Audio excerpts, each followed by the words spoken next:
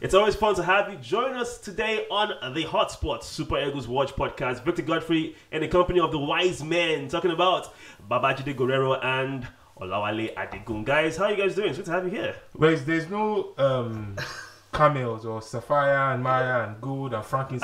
But wait. Yeah, you call me wise man. You don't give me gifts. Yes, wise men in terms of your knowledge in football. Hold Bring on. me gifts. The wise men were the ones that actually gave people gifts to. I don't understand. care. How can I be giving you? We can associate wise men and gifts. I'm passing the road now, yeah. We are associating wise men and gifts. Okay, good. You How about probably you gifting our fantastic listeners and viewers Fair with enough. knowledge We'll take that. of football concerning the Super Eagles of Nigeria? That's all We'll we take do, that. right? We'll That's take all we that. do. And let's talking about wisdom and wise men and experience. We have one of our own in the national team talking about the captain of the Super Eagles of Nigeria, Ahmed Musa. The question now is, he has been to two major pinnacles of African football tournaments, hasn't played, and the last two games hasn't also featured off the bench. Question now is, why did you take him? You've also forgotten to mention that this guy is the only guy who scored the most goals for us in the World Cup. And that counts for something. I mean, this guy scored a brace against almighty Albi Celeste of Argentina. Another two against So- Iceland. And this guy has been ever present from day one. So if you're the highest goal scorer for your nation at the World Cup, does that mean you have a free ticket to every... Andrea has got 8 appearances in Africa's most prestigious tournament. Yeah. Nobody is raising a storm. Yeah. So why should Ahmed Musa's inclusion But and Andrea, you participation played, be a though. cause for But worry? he played. Does he? Does it start? Does He he play? played. Does it start? Does he play? He played Where? in the last game. Yeah, but did He he start? scored? How many? Ahmed Musa, my question now, listen, Yes. my question is this, right? I'm not saying the inclusion of Ahmed Musa is not a good thing. Yeah. I'm just simply saying that if he's not going to be on the pitch of play, why take him to the competition? Yeah, but I think one thing we also fail to understand as football fans is that yes, we get what happens on the pitch, but everybody sitting in this room, this table of men, knows one or two things about how important the off pitch can also be a factor, Yeah. and how it can influence the outcome of whatever is going on the pitch. I mean, for example, we've seen where captains become like a modern day superheroes for the other players, and I think that's one of the things Ahmed Musa brings. Yes, his legs may not be as fast as his yesteryears, but you cannot take away the level of experience that tournaments like this bring.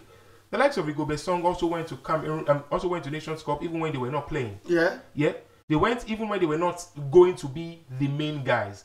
You know that okay, Rigobert doesn't have his legs, but you can't replace that with years and years of experience. Now I get it. He's not coming in, he's not playing, he's got some better players in the situation. But we're not in camp. We also know for a fact that some of these players are literally young stars in their length and breadth of experience. You cannot Musa has over 105 caps for the Super Eagles of Nigeria. No player in the history of our football has scored more goals at the World Cup. That should count for something. Now, I understand what you're saying. It doesn't mean automatically that's a free getaway Exactly. into things. But the question is, what is he bringing to the table that we are not seeing? And I think that's a lot. Let's even take a look at the Davis Cup system in tennis. Yeah. The captains don't play. In fact, they are non-playing captains. Yes. Leon Smith for Great Britain, Bob Bryant for US, Sebastian Grosjean for France. These guys don't play. Guess what? They even pick the teams for the Davis Cup. Ahmed Musa is not even picking anybody. Tennis and football are quite I know. different. I'm only trying to. I don't think this is false equivalence here, but I think that Musa being in here. I mean, let me give you the example of after the Equatorial Guinea game. The word from camp was that Musa summoned the players before training and told them, "See, the weight we're carrying is the weight of over 200 million Nigerians, and we need to deliver our next game." Did we deliver? Indeed. Yeah, We did.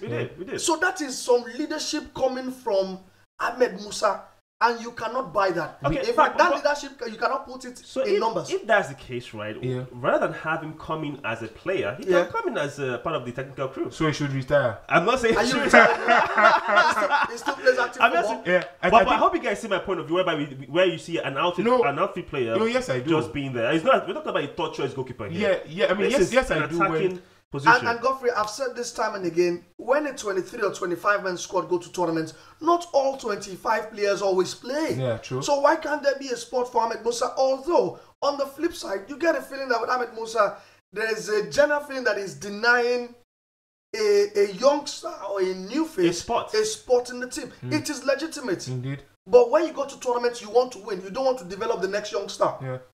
So if you want to win, you go with your best legs on and off the pitch. And Ahmed Musa represents it. Very well. Since we are talking about Ahmed Musa, the man in question today is actually on our Fly on the Wall segment.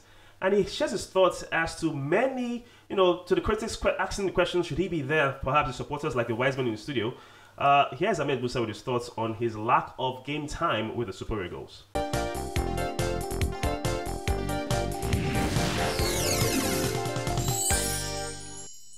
Yeah, it's not that easy starting from Nigeria League, and today I've played a lot of tournaments, the Champions League, World Cup, Confederation Cup, African Cup. Not that easy. So whenever I look back, I would just say Alhamdulillah for everything that I've got in football. I have a target that I always said to myself. So that is what keeps me going always. When I get to that target, everything will be done. I don't have any message for anybody, so everybody can say what you want to say. So for me, I'm just playing my game, that is all. So for everyone that is thinking that, I don't have anything to say about that. Get a 100% bonus when you recharge your MTN line with your Momo account. Download the Momo app now or dial *671# to enjoy. Welcome back to the Hotsports Super Eagles Watch podcast. Of course, as you know, Hotsports are the official media partners of the Super Eagles of Nigeria. Victor Godfrey in the company. I call them the wise men. Now they said no. The hot. What do I call you guys? Now, not the wise men. We have Wale and of course Jide. The hot men on Hotsports. Okay, the hot men on Hotsports. My guy. Okay. My guy. Ask the hot. My guy. Reason. Now we have the hot men on Hotspots. Yes. Now guys, let's talk about the on-field captain, assistant captain, if you will, of the Super Eagles of Nigeria. Goal scorer. Coming up at, what you call the clutch time, and he has spoken in general about how, the players have had to raise their game, especially with that big encounter we had last time out. Your thoughts on William Troost-Ekong? Solid footballer. I think he's one of those guys who, over the years, have grown in his position as a member as a mainstay in the team. If you check it in the past 4 or 5 years, he's been in that. He has grown from being a fringe player to being the man. Whether it is being paired with Semi Ajayi these days or being paired with Oyinbo War, Leon Balogun in the past, or Kenneth Omero. He's just he seems to be that mainstay guy who every other person is like, soldier go, soldier come. Barak no the fool. He seems to be the barracks. He seems to be the barracks. He seems to be that guy that is there. So when you have a player like that, in a way, it helps your team. That you are, and it helps the goalkeepers as well. But unfortunately, not in our own case. Because sometimes when goalkeepers there to see a certain face every time, you know that, okay, why you laugh? I know who I'm going to call up. I know you're talking about. That says it doesn't help our situation, but because sometimes goalkeepers feed off the kind of energy and leadership that their defenders have, and boy Troost-Ekong is boy a leader, and we saw the way he took that penalty, very commanding. And even though some people said, oh, Victor Osimhen should have, but I thought sometimes given the kind of season, or rather the kind of tournament that Victor was having, it was important that a captain led from the front and allowed him just. If he had lost that penalty, he was still chilled. God. I think he will still be chilled. Nobody. If you come at him, he's a captain of the team. They can shoulder it on. If Osimhen had lost that penalty, if he had taken it, it may not be the same to the tournament ends. This is that we were playing in, and he stepped up to the plate and he did the most important thing. I think for us as Nigerians, we should be grateful that we have captains, and Nigeria has been very lucky over the years, Wale. The manner of captains we've had, even before JJ. Yeah, charismatic captains. Very charismatic. For Troost, I was worried that he was on the outside looking inside with the Super Eagles. Remember, he's been frozen out for like a year. He wasn't involved under Jose Peseiro, and Jose Peseiro finally listened to the voice of reason, brought him back into the fold for this tournament, alongside players like Kenneth Omero, who might not have the captain's armband, but is a leader in the team. He's a leader. And for Troost, his football education vast, majorly in the Serie A. And see, when your football education or your football journey goes through Italy, it means that defensively you're going to be sound. And that's what you could also see with Olaino. The moment he went to Torino, his football trajectory in terms of his knowledge, he finessed it. Ademola Lookman also, you could see he's putting in the work up front. So that's what the Serie A does to you, and that's what he has done. But Chukwueze is there now. Let's just hope something happens to him. But Troost-Ekong, like you said... listen, we all know your views on Chukwueze. So that remark wasn't as if, oh yeah, I'm hoping for it. No, we know what you feel like about Chukwueze, by the way. But guys, I want to ask you, semi-final, Not a bad. 93rd minute penalty. Do you still want Trustakong to take it? Yes, I Who do. else? I'll go. A bit of fun fact, gentlemen. I mean, this is his third straight African Summit of football. If you want to use that in the best tournament in African football, this is the third time in a row he has scored.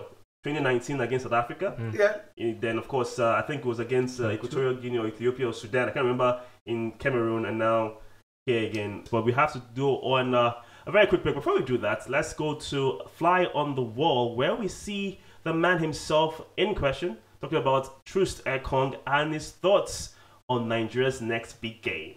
Get a 100% bonus when you recharge your MTN line with your Momo account. Download the Momo app now or dial *671# to enjoy.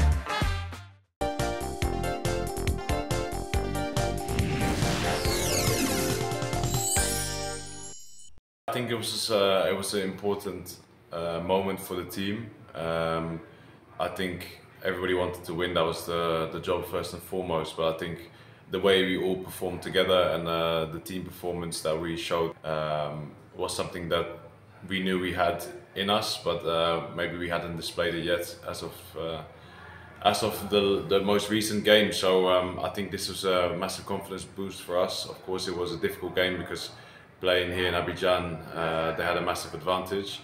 But I believe so much in this team, and I think I said the same thing after the Equatorial Guinea game. That there was also a lot of confidence to be taken from that game because we created so much and we don't give away so much. So that's always a good sign of for winning team. And everything went our way. But yeah, we have to work hard to deserve that luck, and I think we did it. Yeah, I think yesterday when you come in after the game, there's so much emotion, adrenaline. I think we just tried to enjoy that moment because I think you also have to enjoy when you work hard and you deserve to win. But yeah, today the conversation was directly about the next game on Monday, getting a result there. And I think we all know that this is a very long way to go. I think where we also were good in group stages, but it really starts when the knockout starts. So first we need to secure our place. We want to go for the first place in the group just to get the advantage. So we need to win on Monday. Same as we approach every game, we're taking it very seriously. I think the preparation of the games have been good for both that we've played now. And I feel like in the camp, all of us know what we need to do. So I think we can take the confidence from the Ivory Coast game. But we're going to be preparing well in the next couple of days to face a team that's also going to want to win. Because this last game of the group stage is always tricky. Everyone's still trying to get themselves a ticket, so it's going to be a very difficult game. Get a 100% bonus when you recharge your MTN line with your Momo account. Download the Momo app now or dial *671# to enjoy. Welcome back to the Hotsports Super Eagles Watch podcast. Victor Godfrey in company of the Hot Men.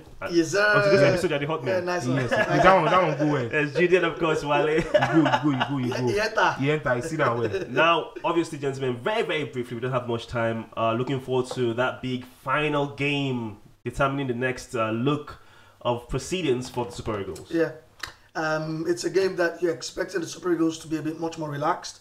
It's a game where you're expecting them to have a bit of a change in the setup. It has to be attacking wise. Against the Ivorians, you get a feeling that it was a much more defensive setup. So against Guinea-Bissau, we have to go in there and go guns blazing. Yeah. I'll be looking for, if Equatorial Guinea scored 4, then we should be probably trying to double that. Indeed. All right. I don't 8. think, Yeah? Okay. Yes. So I about today, very quickly. I don't think it's far-fetched actually. I think it's actually possible, but 8 will be too much. But maybe 5 or 6. Right, but I think it's going to be a good game. I think Nigeria knows they just have one thing. Don't get a point. Win. Get the maximum volume in that particular game, and let's see where it goes. Because I think it will bolster the level of confidence. And above all, Victor Osimhen should be on the score sheet this time. It will help him going forward because we need him in that deadly, killer, lethal state all through the tournament. Now, many thanks to our fantastic guest in the studio, of course. Not the wise men, the hot men, talking about Babajide, Guerrero, and of course, Olawale Adigun. Now, guys, thank you so much for being a part of this podcast. Until next time, be good, keep it good as a sports fan. It's bye from us, and bye for now.